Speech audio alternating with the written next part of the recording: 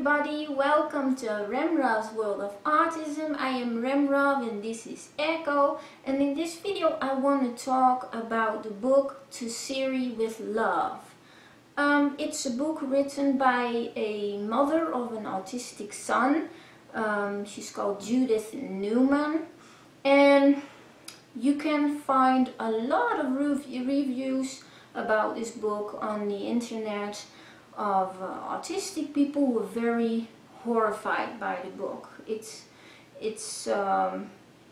even this hashtag going on, Boycott To Siri, because autistic people really want you to not buy this book, and for very, very good reasons. I have read the book. I didn't buy it because of this whole boycott thing going on. I read it in a bookstore. I just sat down there and read a few chapters. I didn't read the whole book. After a few chapters I knew enough, and I was also quite horrified by it. It is very anti-autistic, it's very ableistic. I just can't even imagine that this is a best-selling book and that it was even published in the first place. So let's talk about it more. So this mother, Judith Newman, she writes about her son, Gus, and the first thing that I really noticed is that she just totally doesn't respect the privacy of her son. She writes about literally everything about her son. And if my mom would write a book about me like this, then I would feel extremely embarrassed, and I would also feel very betrayed by my mom. I'm happy that my mom never ever did such a thing. Throughout the whole book it really feels like she's mocking her son about his speech, for example, and she just implies that he will never achieve anything, and that for him there will never be real friends. Things like that, for example. She also writes about being bored with her son and that they have nothing to share together, things like that. It's just, you don't write something like that about your son, no. Not about anybody actually. She also writes things like she could not imagine that any girl would ever be interested in him.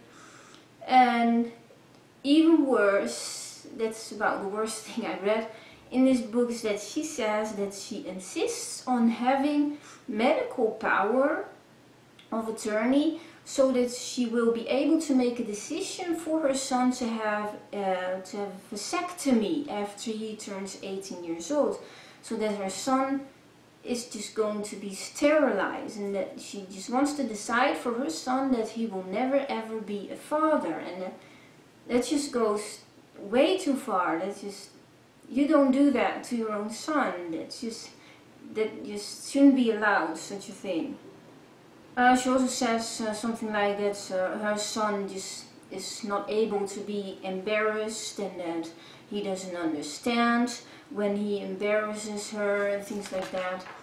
Very anti-autistic. And she writes about mothers of autistic children, that you can immediately recognize her in when you look at their faces, and because they look so extremely tired, and dark circles around their eyes, and that they never ever get a break, things like that. Also, she says autism is a dysfunction of empathy, which I totally disagree with. Totally incorrect.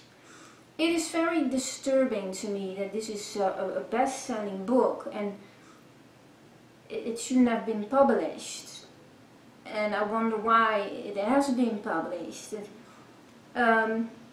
Also, to read that many non-autistic people, many neurotypicals have read the book and they're very positive about it and they appreciate it. It's just disturbing and very sad-making that this book is even accepted and appreciated in our society. It is very, very hurtful and wrong for on the autistic community. So if you have a chance, look it up on social media, the hashtag Boycott To Siri, and you can also read a lot of reviews of other autistic people like me who read the book and were just horrified by it. You can also help, of course, by boycotting the book. You can even find photos of files on social media where autistic people just share the pages and have like reviews about every chapter, so you can learn a lot about it that way instead of reading and buying the book. Yeah, so this was it. Just do everything to boycott this book and share this video as well, and other videos and reviews of autistic people, so we can work together in having this book not spread out more in our society. So this was it. I hope you enjoyed this video. Give us the thumbs up. Echo and I wish you a great day, and we hope to see you with our next videos again. Bye!